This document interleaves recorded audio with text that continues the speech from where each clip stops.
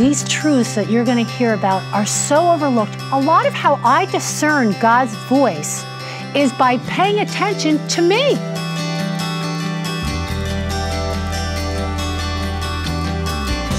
There is so much fodder for transformation if we will pay attention to our feelings and ask, God, how are you coming to me through them?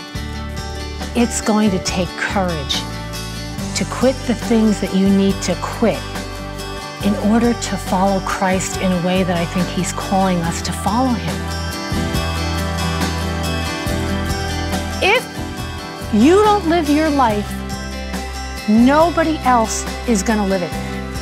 Nobody else can live it, and your life won't get lived.